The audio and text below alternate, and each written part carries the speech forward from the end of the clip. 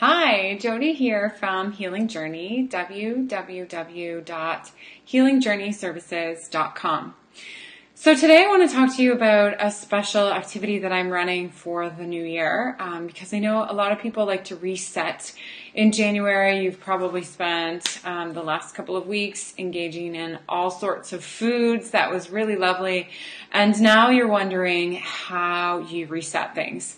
So I'm really happy to announce a great way to reset, which is to join my 5-day sugar-free challenge. So I'm offering this challenge for free. So it's super easy to sign up. I have the link below here in the chat. So you can definitely head on over, type in your email, and the challenge starts January 14th. So you have some time to get things together.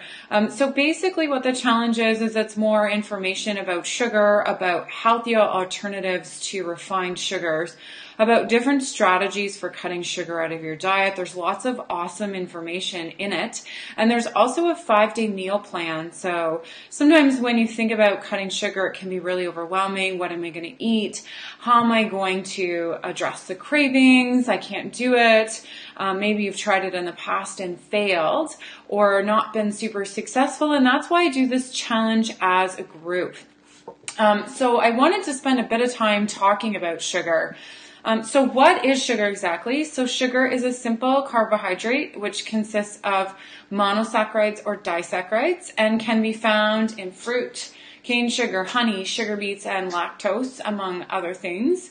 So monosaccharides include glucose, fructose, and galactose, and they consist, like mono suggests, of one sugar molecule. And these sugar molecules are pretty easily digested and absorbed. So disaccharides consist of two monosaccharides put together, and they can be things like sucrose, which is table sugar, lactose, which is the sugars from milk, and maltose. So the stats I have are a little bit old. They're from 2004. But basically, I want you to take a minute and guess the average. So just think about it in your head, the average number of teaspoons the Canadian consumes every day. So how many teaspoons do you think a Canadian would consume every day? So if you said 10, I want you to think higher. If you said 20, I want you to think higher. So the average Canadian actually consumes 26 teaspoons of sugar each day. That's disgusting. And so what happens when we consume large amounts of sugar is our taste buds actually lose the sensitivity to that sugar. And so we have to keep upping the amount of sugar that we intake in order to get that kind of sugary sensation. And so what happens when we do that is foods like fruits that have amazing natural sugars in them no longer taste sweet because we lose our sensitivity to that. So all the healthy foods aren't necessarily, that are nature's way of being sweet, aren't something that you crave when you've had too much sugar in your diet for a long period of time. So 5 days is a great way to start to eliminate sugar. You actually want to do this for about 3 weeks to officially reset your taste buds again. And then when you've done it for 3 weeks, you can have things like fruits, strawberries always come to my mind because they're one of my favorite fruits. And you're going to start to feel that sweetness come back again. So that's a key to kind of resetting your sugar cravings.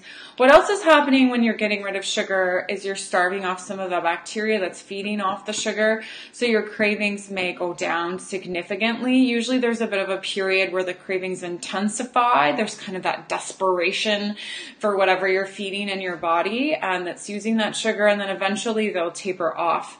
And so I know I don't really eat a lot of refined sugar myself, and I notice when I eat something that has even just little amounts of sugar, how sweet it is because I've actually managed to reset my taste buds, and you can too. So let's talk about some of the health consequences. If you're still not motivated to do a 5-day sugar-free cleanse, let's talk about some health consequences. So blood sugar imbalances and diabetes, obviously everyone pretty much knows that. Sugar Excess consumption of sugar has been linked with leaky gut, so causing gut issues. It's also been linked with appetite disruption and storage of fat, which is probably not surprising either. This is an interesting one, displacement of vitamin C from cell receptor sites. So then it's going to impact the effectiveness of vitamin C, which you may notice if you eat sugar when you have a cold, your immunity is affected or your body's ability to fight is affected. And that's because one study showed that 100 grams of sugar decreased the immune system by 54% for up to 5 hours after the person ate sugar. So I'm just going to say that again. 100 grams of sugar reduced your immune system by up to 54% for 5 hours after eating that sugar. So that's about 26 teaspoons of sugar. But it still gives you a sense of how the immune system's impacted with that. So if you want to look at, think of another example of sugar. So look at a pop. A can of pop, I think, has something like 40 grams of sugar in it. So if you drink a couple cans of pop, like you're reducing your immune system by 54%. So I don't know if it's linear, but if you drink one can of pop, it's obviously going to have an impact on your immune system as well.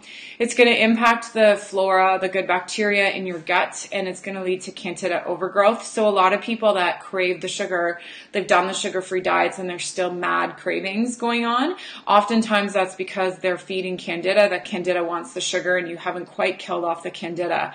So usually I say to people, if you're still craving it after you've cut it out, then you need to dig deeper for gut bugs. And obviously there is an increased risk of death associated with cardiovascular disease, which has also been linked with excess sugar consumption. So there's lots of reasons for you to try this 5-day sugar-free cleanse. And then throughout the cleanse, we're going to be talking about different healthier ways to consume sweet things. So it's not like you need to cut out anything sweet forever and ever. Amen. If you have any questions, please feel free to post them below, but I would love to see you as part of this. I'm actually going to do a bit of a giveaway, $25 gift certificate or a free test with me during the 5-day challenge, January 14th. So next Monday. So get yourself prepared and sign up today. Thank you very much and have a great evening.